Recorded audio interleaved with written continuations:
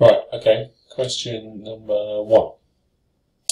It gives us the coordinates of 2 points, although in this case we have an unknown for the y coordinate of b. It tells us what the gradient is, and then we're going to work backwards to find out d.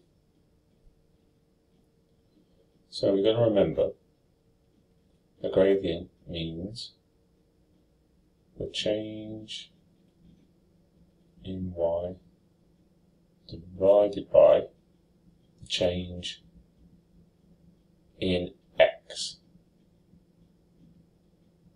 So, well, we know the answer is 4, so the change in y is d minus 10, that's the difference between those. So d take away 10,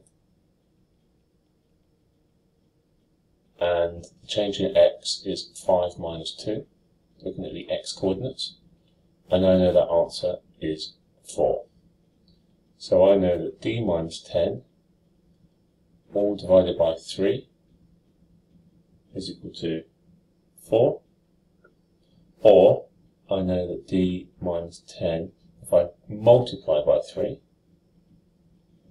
is going to equal to 12. And then simply I can work out from that, I can work out that d is 12 plus 10, which is 22. So my value of d will simply be 22.